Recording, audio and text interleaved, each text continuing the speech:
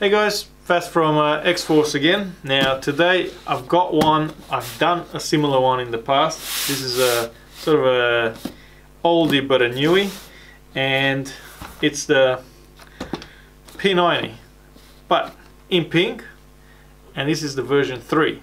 So what's new, you say, other than being pink? So our version 2 is our tan and our black one. Alright, same, except two different things. So let's have a look inside firstly and show you what we're talking about. So version 2 comes packed as is. Gel blaster. You got your safety glasses, scope, battery. Now it comes with a 7.4. These particular ones you can go to an 11, and I'll show you what I'm running in there. Charger and a tip. I've got some really cool hop-ups coming for them in pink again. And so the difference is, because I know, look, personally I'm not a huge fan of the P90. To me it's too short. I got it for my kids. They're really good. They're built like a brick, really strong. You can drop these things, you can hit somebody over the head, you'd probably knock them out. But in the V2, one of the things that sort of annoyed me, and one thing was this magazine, right? Now you can kind of see here, there's two rails here. Those are filled. So you basically, your gels only go between here. So you've got a really small amount of space. Now when you fill it up, you got to fill it up through there, little door, and then basically by the time you fill it up with gels, the spring will push them to about there. So you got very little amount of gels in there. So that was one of the things that was a bit shit. The other thing, internally the gearbox was not the greatest. It was a ABS plastic gearbox, and it had issues with upgrades and all the rest. So V3 pink, yes, there's a black one coming, so just chill for the guys that can't do the pink. Now one of the first things you're going to notice is the mag. So the mag difference is that rail has been taken out. You can see that. See, the pink one has no rails, that one's got those rails on the sides there. So all of a sudden now the capacity is full mag. Also there's no side latch, so your little latch door is gone. Your gels are going to fill through there. So you put your spring back, you fill through there. So you basically, it's a lot easier. You don't have to sit there, open up the latch, break the door, bang. You get your speed loader, stick it in that hole, fill it up, off you go. Mag capacity now is probably one of the largest out of the gel blasters. So yeah, not the greatest looking mag in pink, but it does the job. Now the other thing, internally they have now gone with a full nylon gearbox and full nylon gears. Very upgradable. Also, if we take the tip off, you can kind of see there it's got a pink metal barrel. Alright, so metal barrel comes as standard with the new box. Nylon gears, nylon gearbox. Now for the guys that want to do a little bit more, we've done a little bit of messing around with it. The nylon gears are great, but they're not the same quality as your Jingming. Jingming nylon gears for the Gen 8 are better quality. So if you want to put a spring, upgrade it, get a bit more power out of it, swap your gears for the Jingming Gen 8 gears. They will last longer. Otherwise, this nylon gears is I think it's a lesser quality nylon. They will strip. So if you want to go a bigger spring, like a 1.3, get the Jingming nylon gears in there. Alright, otherwise this thing is solid, very easy to use. I got it for kids, a couple of ladies got it. Out of the box, let me tell you guys, I have been playing around with it quite a bit. It is one of the best, hear me out, one of the best out of the box. It's now up there, I hate to say it, it's up there with the Wells, just about. It's kicking ass through the J9, Gen 8, all the rest. The Wells, when I did do it, it was around 265, 270. This thing's around 260 to 270 as well. There or thereabouts. Straight out of the box, no mods. So yeah, I mean, great CQB. Not exactly great for dark games, I guess, if you want to hide, but bloody hell, you know, you can still knock them dead with it when you run out of gels. So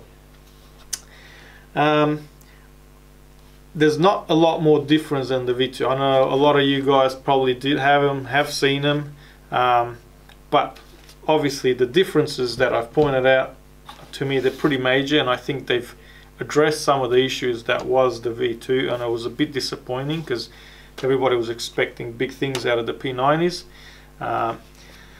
So black version should, I believe it's already out, but should be hitting our shores in the next month or so, or thereabouts.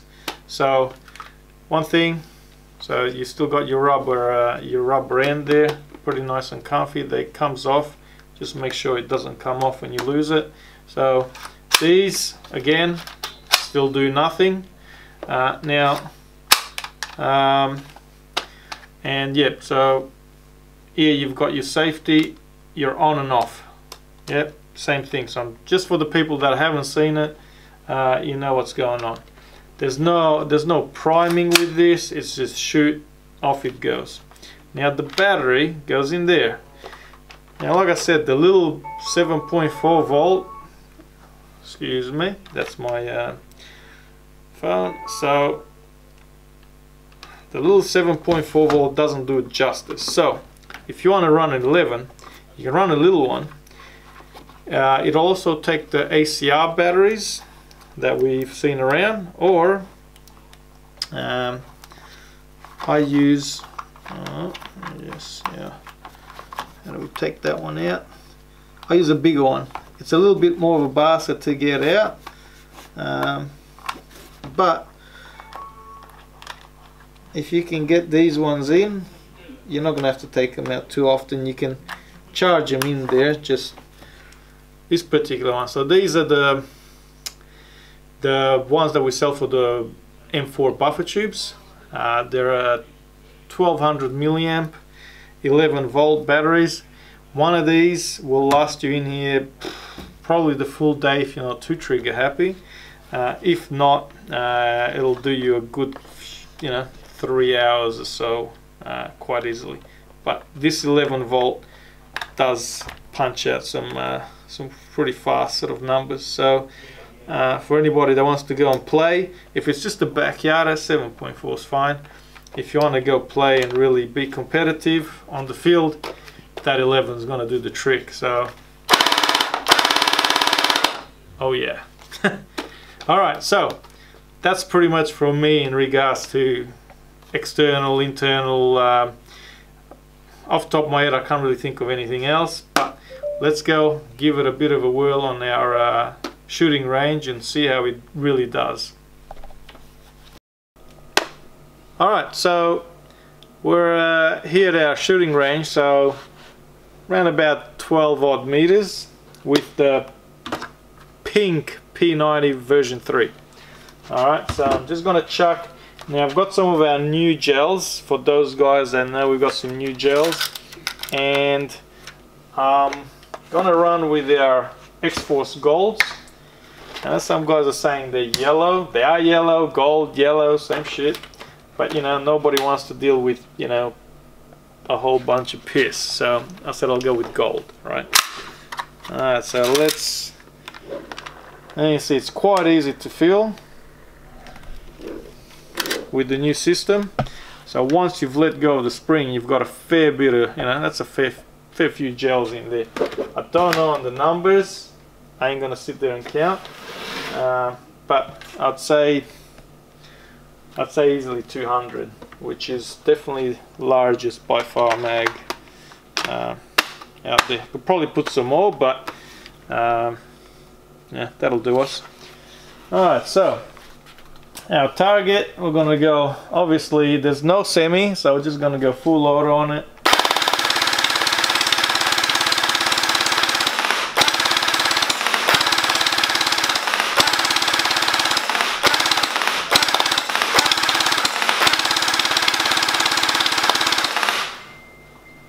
Now, I don't know if you guys can see that.